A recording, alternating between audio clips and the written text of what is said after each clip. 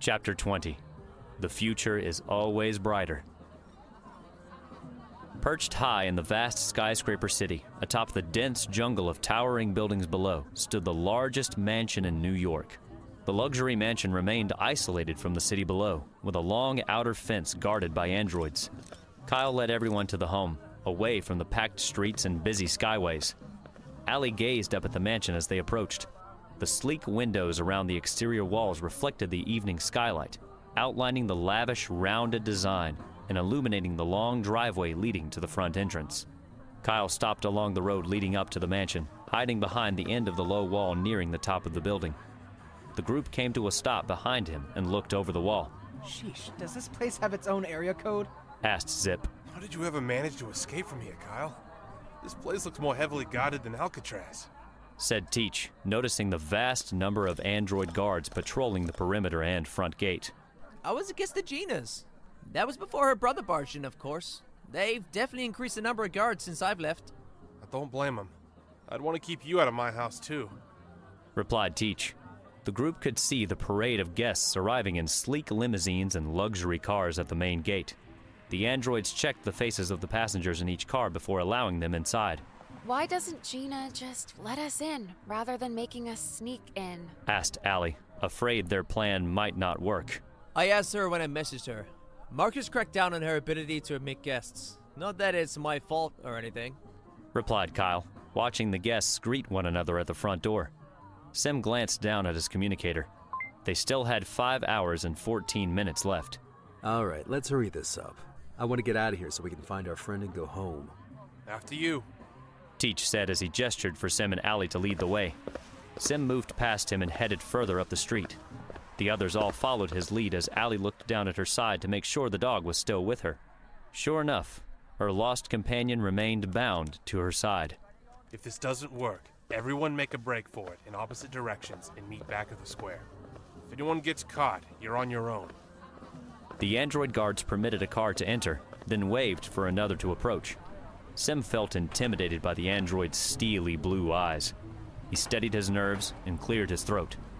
Standing 4 feet away, he grunted to the android standing watch while the other continued to inspect the cars. Good evening, sir or madame. How may I assist you this evening? Said the android. Let us pass. Said Sem in a stern voice. I'm sorry, do you have a reservation? Yes, me and my associates. The android's eyes flared and changed colors to a deep red as it began to scan him from the head down. Identity unknown. Requesting extensive search. Zip, Twig, Teech, and Kyle all stood ready to run away. Sem and Ally stood their ground. Extensive search complete. Unknown error. Identity unknown. No action authorized. Replied the android. Teech and the others heaved a joined sigh of relief. Sem and Ally walked casually past the android as it stood idly. As the others passed, they all looked away from the artificial guard while covering their faces with their hands, making sure to keep their distance in the hope they wouldn't be stopped. One by one, all 4 of them passed, following Sem and Ally. The android didn't look at them as it continued to stand watch while the other checked the cars. With the android guards well behind them, the group walked up to the driveway to the mansion with a new confidence in their step. Those things really are as dumb as they look. Laughed Zip.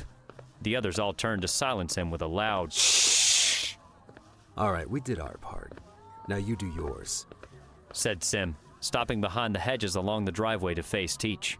Where is she, Kyle? Kyle looked down at the phone screen projected onto his wrist from his watch. Okay, she'll meet you out back of the kitchen, south side of the house. He replied, pointing to the far corner of the house, away from the front. Teech extended his hand again for Sem and Ally to shake, with a satisfied grin on his face.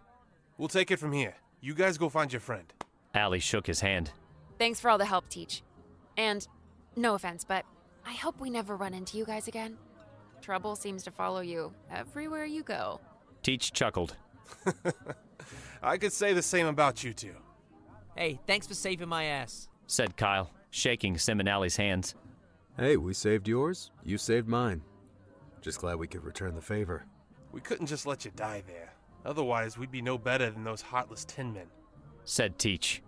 All right, goodbyes are over. Can we go now? We need to hurry this up before someone sees us. Whispered Twig. With their final goodbyes behind them, Sem, Ally, and their lost companion broke away from their 4 misfit friends. They began climbing up the grassy hill towards the backside of the mansion. Sem looked back to make sure the 4 young men had made it into the party. He was surprised to see no one stop them, despite their dirty and rugged appearance. Sem's communicator beeped with a new message. You find who you're looking for yet, kid? Asked Otto over the speaker. Tell them to hurry up. The food's getting cold, Said Viola. Why doesn't Leo just use a bed upstairs? Merrick began to ask faintly in the background before the message ended. Not yet, but we have a promising lead. Should be back soon. Hopefully. Sem replied. He sent the message with a quick tap on the screen. What's with all that we stuff? I was the one who saved Kyle earlier. You just stood there. Ally grumbled. It was my plan, though. Sem replied. Ally rolled her eyes. Around the back of the mansion, Ally and Sem could see a curly-haired young woman in a purple evening dress waiting outside near the large swimming pool. You guys Kyle's friends? Asked the young woman, looking eager to get back inside. Yeah, are you Gina? Ally asked politely. Who else? Now come on. We'll need to hurry. I have to get back to the party before my brother notices I'm gone.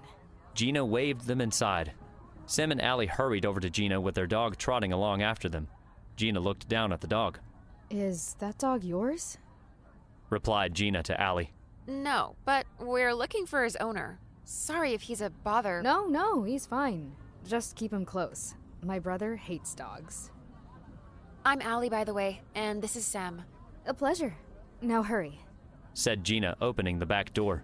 Sem and Ally entered the main kitchen through the back door, only to be struck by the exotic smell of fine food filling their noses. The chefs hurried around the kitchen hollering at one another, frantically working to prepare the evening's meal, busy and unaware of Sem and Ally's presence. Gina closed the back door behind them and waved for Sem and Ally to follow her. Ally nudged the lost dog along through the kitchen, trying her best to prevent him from breaking away and eating the fine food on the counters. How did you guys get past the guards out front? Asked Gina as they approached another doorway. I wish I could explain, but it's a rather complicated story. Said Sem. Exiting the busy kitchen, Sem and Ally were all at once taken aback by the sheer size of the enormous ballroom ahead of them. The vast room was decorated with polished white and green floors and embellished with white gold trim over green jade columns. Tables were spread all around the room, ornamented with fine flowers. Guests were already mingling near the entrance to the luxurious ballroom, picking away at hors d'oeuvres and champagne. This way. We'll use my father's computer in his study to look for your friend. Said Gina, moving Sem and Ally along. Ally once again pushed the lost dog along to follow, sensing he had a serious urge to gorge himself on the many tasty snacks on the table nearby. Gina opened the door to the right of the ballroom entrance and led Sem and Ally down a corridor decorated with varnished wood and strange, fine art on each wall. She stopped at a set of double doors to their left and opened them quietly. Through the doors sat a clean wooden desk with bookshelves lining a room, reminding Ally of Sem and Otto's living room. With no computer visible anywhere, Ally watched Gina approach the desk, which oddly enough had no chair. Gina tapped her hands against the top of the desk. An illuminated projection appeared in the air over the desk, with a keyboard glowing on the wooden desk surface beneath it. What's your friend's name? Gina asked, leaning over to type the password into the computer. Sem shut the double doors to the study behind them and turned to look at the screen. We don't know. Ally replied. Gina looked over at her with a curious look. Okay. Guess we'll start from the bottom. Guy or girl? Same thing. We don't know that either. Sem replied. Gina's eyebrows lifted toward her fine, curled bangs. She looked at Sem with a less than serious face. You guys don't know anything about the person you're looking for. Yeah, more or less. Wait, so you're looking for someone you don't even know? The person we're looking for probably was found bare-skinned in the city today with no identity on record. That's all we know. Said Ally, looking at the screen. That's very unlikely. Everyone's identity is known. There's no way your friend wouldn't be registered in the World ID system. Trust me, they're out there. All right, if it'll help prove my point. Looking for one naked, unknown person. Gina replied unenthusiastically, bending over to type into the search bar on the computer. After a brief moment of searching, The computer emitted an error sound as the screen read the words, "No case found," Nope. Like I said, nothing. said Gina, standing upright. Try just searching for unknown identity, said Sem, keeping an eye out through the space between the double doors. Gina typed in the search bar and waited for the computer to show a response. The same words appeared on the screen. No case found. Nope. Same thing. Ally sighed. She looked back at Sem. Sem had the same broken-hearted expression. What now? Ally asked. Sem looked down at his communicator. They had a little over 5 hours left. I guess we go back out there and look. Ask around, see if anyone's found them yet. Sorry I couldn't help more, you guys.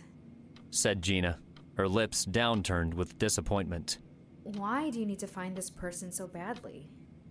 It's another long story that we really don't have time to explain. Well, I'll keep checking the computer for you and message Kyle if I find anything. Thanks for the help anyway, Gina. Said Ally, offering her a hug. My pleasure. Gina replied, returning the gesture. Any friend of Kyle's is a friend of mine. I hope you guys find who it is you're looking for. Yeah, so do we. Replied Ally. Gina turned off the computer and walked around the desk back over to the door. I'll lead you guys back out through the A loud gunshot echoed through the halls of the home. Ally and Gina looked at each other, their faces frozen. They could hear the sudden cry of the guests coming from down the hall. Sem glanced at both of them to confirm what he'd just heard. Oh no! Kyle! Said Gina, racing past Ally and the dog. Sem opened the double doors and ran out ahead of her. Gina flung the doors to the ballroom open. Gina, Sem, and Ally entered with haste. They looked toward the ballroom's main entrance to see Teech standing face to face with Marcus. Teech held a handgun pointed at Marcus's head, holding it with both hands. Marcus was dressed in a fine suit with a bandage on his nose from when Ally had headbutted him. He raised both his hands in the air as he stared at Teech with a steely look. The party guests had scattered, some fleeing out the front doors while others hid beneath the tables. Kyle, Twig, and Zip stood behind Teech, seemingly shocked to see a gun in their friend's hands. On the floor next to Teech lay an android, lifeless and immobile. He had clearly stolen the gun from the android and had used it to slay the robotic guard. Where's the old man, Marcus? Teech asked in a shaky voice. I don't know how you got in here, but you best turn around and leave while you can. Replied Marcus with his hands still up. Teech, what the hell are you doing, man? Yelled Kyle. Shut it, Kyle! You and I have things to discuss, Marcus. Now, where's your old man? Gina looked ready to bolt and intervene. Sem grabbed her by the shoulder. Marcus! Stay here, said Sem, pulling her back. Ally wrapped her arm around her new friend to prevent her from escalating the situation any further. Ally's dog growled at Teech as it hid under the table next to Ally. Ally shushed at it to stay quiet. Where's he at, Marcus? Asked Teech, again moving even closer. He's not coming. He's busy. Busy doing what? Ruining more lives? With the loud echo of metallic feet filling the room, Teech and the others found themselves surrounded by a dozen androids, guns drawn and ready to fire. Up, wait! Don't do anything. Shouted Marcus to the androids, his hands still up. He looked back at Teech with not a flicker of fear in his expression, showing his lack of worry as he now had the upper hand. Why did you come here, Teech? You burned down our home. You ruined my life and stole this city from us. Now, I want to see you pay it all back. How? How did we ruin your life? Teech flared up and grinded his teeth. How? How? It's because of you. My mom died. She wasn't able to pay her medical bills. It's because of you that my father committed suicide after one of those machines of yours replaced his job and he couldn't provide for us anymore. It's because of you I was forced to live as a kid, eating trash, while you built your golden future over our heads. Teech took a deep breath and looked Marcus square in the eyes, trembling in his voice. Sem stepped slowly towards them, one slow step at a time. It's because of people like you that this city gasped for its final breath. with your hands wrapped around its neck. So you're gonna kill me as payback, is that it? Asked Marcus, clearly unmoved. No, I'm gonna kill the man who started it all. I'm gonna kill your father so that you and this city will know the same pain you've caused me and my friends. I want the world to know my pain as the father of its android revolution lies dead at my feet, replied Teech, pushing the gun to Marcus's throat. What's going on here? Shouted an older voice from the entrance of the ballroom at Teech's back. The crowd parted. The subtle squeaking sound of tires rolling across the polished floor entered the room. An older man rolled his way through the crowd in his electric wheelchair. He was dressed in a fine tuxedo, his greasy silver and black hair combed to one side.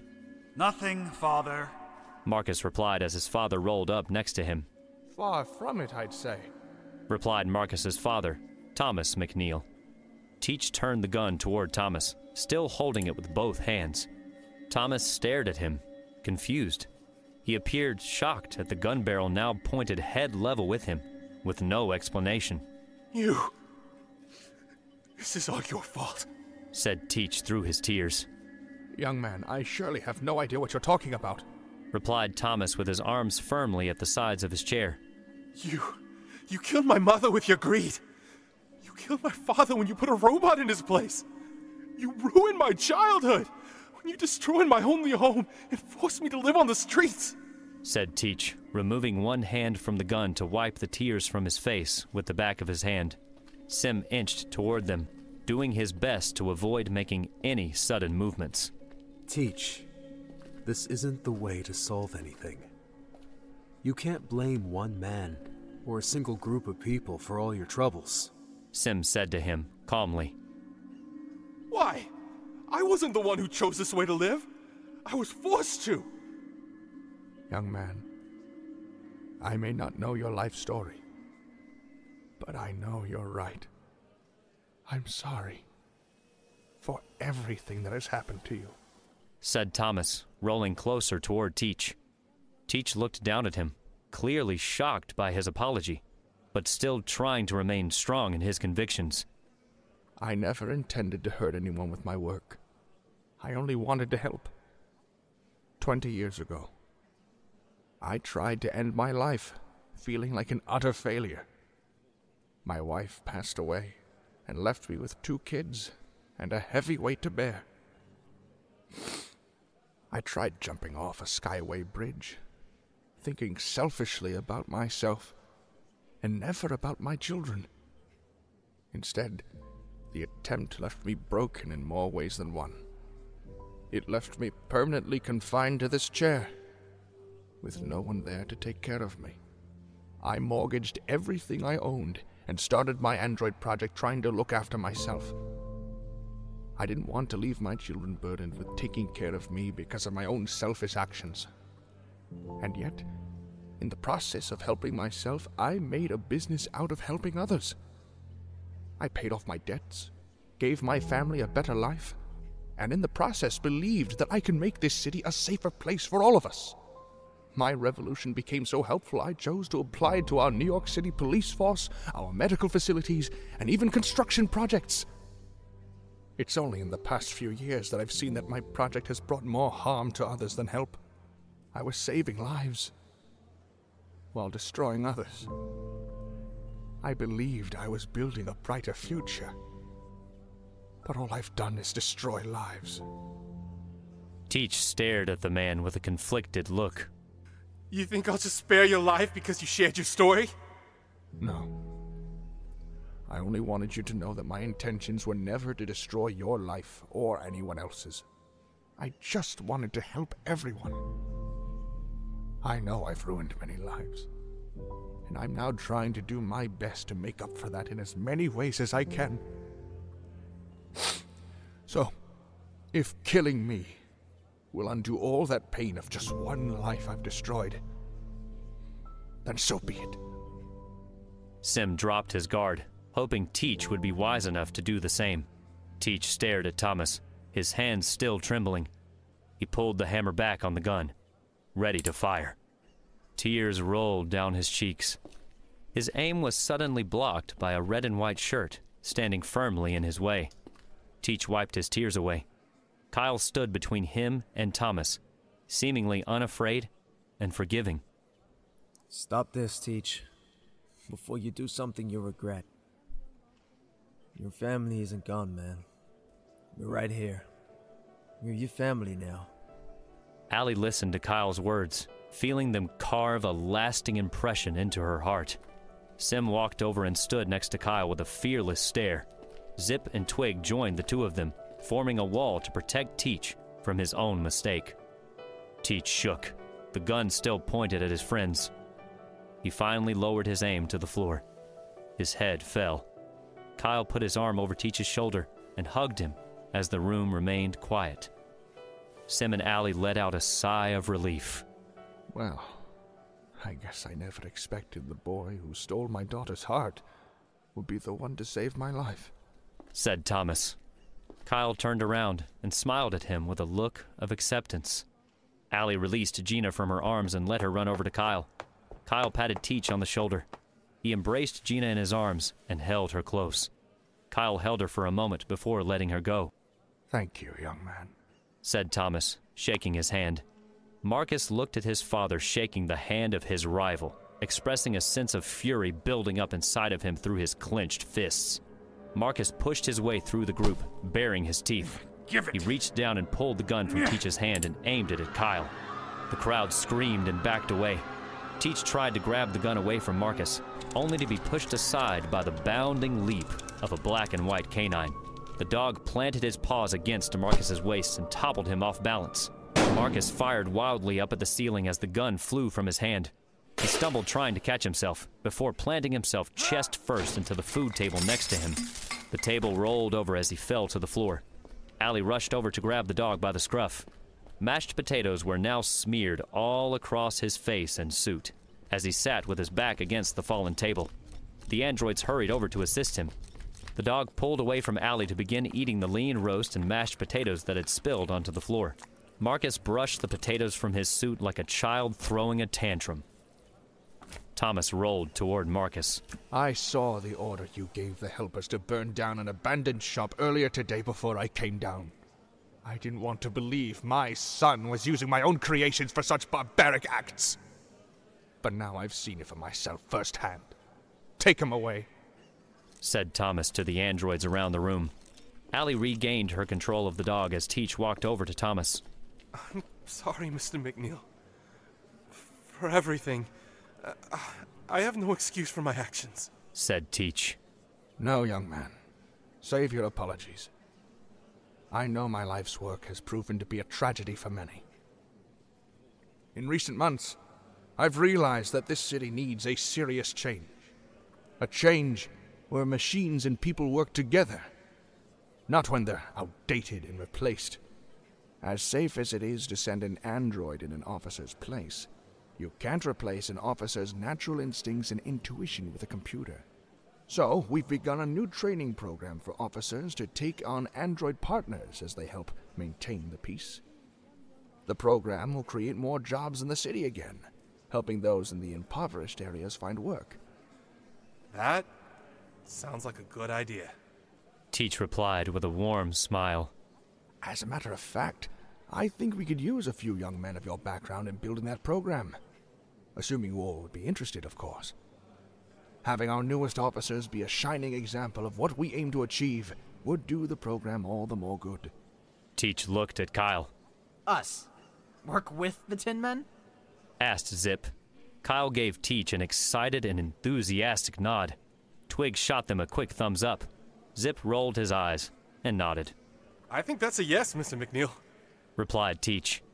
Glad to hear it, said Thomas as he shook Teech's hand. Sem and Ally watched from the sidelines, both happy to see a happy ending to their latest journey. There was only one big problem left to solve: find their missing traveler. Sem looked down at his communicator. They only had 4 hours remaining and still had no idea where to start. He looked over at Ally, still smiling as she watched the lives of their new friends changing for the better. The dog broke free from her grip once more. It hurried over to the other end of the ballroom, where he sat down and wagged his tail in front of someone. A gray-haired man, the same man Ally had seen earlier when they first arrived. He was now dressed in a fine suit, as another guest of the party. The man leaned down and began petting the dog behind the ears. Glad to see we at least helped one of two lost someones find their way home, said Ally. The man pet the dog as it basked in his attention. The man stood up and waved the dog over to Sem and Ally with one hand. The dog turned around and returned to Sem and Ally. The dog stopped and sat at Ally's feet, panting and waiting to be petted with a joyful look. Sem stared at the man from across the room. His face faded to white. A frightened shiver ran through him as his heart skipped a beat. Ally pet the dog on the head and looked over at Sem. She could see the pale expression on his face. Sem? Sem? She asked him. Are you okay? Ally looked over at the dog owner across the room. He stood with a satisfied grin on his face as he waved at both of them. Sem continued to stand in awe. He couldn't believe his eyes. A playful visage stood across the room from him. Erland? He mumbled. Ally looked at Sem, confused. She looked back over at the man. Her eyes grew wide. The man had a striking resemblance to the man framed in the picture on Sem's nightstand. You mean the Erland? That's the Erland? Your teacher? They both stared at him in disbelief. Erland crossed his arms, laughing across the room to himself. A guest walked by and tapped him on the shoulder, then whispered something in his ear. Erland nodded and looked back at both of them. He pointed to the dog sitting at Sem and Ally's feet, then winked. He then turned around and disappeared into the crowd of guests. Isn't he? He is. Or so I thought, replied Sem, still looking at where Erland had been standing. I can't explain it. Ally shook, trying to make sense of what she had just seen. The man of whom she had gathered by all accounts to be dead had just been standing across the room from them. You saw him though, right? With my own two eyes, Ally replied. The dog pawed at Ally's leg. They both continued to stare off into space as the dog tried to get Ally's attention. Either way, we still have to hurry and find the traveler so we can get out of here, said Ally. Sem looked at her. He glanced down at the dog sitting on the floor at her feet. The dog looked over at him, still panting, with a satisfied expression. I think the dog is the traveler. Ally looked at him, confused. What? How do you know? I don't, but if it can happen to people, I can't see why it couldn't happen to a dog too. Are you sure? Sem reached down and petted the dog. He looked back over where Erland was. 100%. Teech walked over to Sem and Ally, both satisfied with finding their missing traveler, right under their nose the whole time. Guess I owe you again, said Teech, extending his hand for Sem to shake. No, this one was on me, replied Sem as he shook his hand. Gina told us how you didn't find your friend. I'm sure with Mr. McNeil's help, we can help you find them now. No. I think we already found him. She leaned over to pet the dog on the top of the head. Well, if you need anything, feel free to ask. The guys and I owe you for a lifetime. Thanks, Teech. Just stay out of trouble, all right? Same for you two, Kyle replied, walking over to say goodbye. He shook Sem and Ally's hand as Gina offered them both hugs. The party slowly returned to normal around them as the music played on. Ally and Sem turned around and began to walk toward the main entrance of the ballroom, accompanied by their lost canine traveler. Hey! Shouted Kyle with the others standing at his side. Sem and Ally turned back to them. Kyle wrapped his arm around Gina as he offered his words of wisdom. Hey, don't you guys forget, no matter how dark things get, there's always a glimmer of hope, somewhere in the darkness. Sem and Ally smiled at him with warmed hearts. Hey there, this is Stephen Lester, the voice of Teech from Sim Adventures Across Time. If you've enjoyed your adventure across time so far, be sure to check out our Patreon page at patreon.com/TS Wieland. With your support, you'll gain early access to the next chapter of the book, and even a copy of the book itself. So no matter where or when you may find yourself, with your contribution, more thrilling and inspiring audiobooks can be made every day through the hard work, time, and dedication of voice actors and artists all across the world. From all of us here in the World Between Worlds, we'd like to thank you for joining us on our adventures.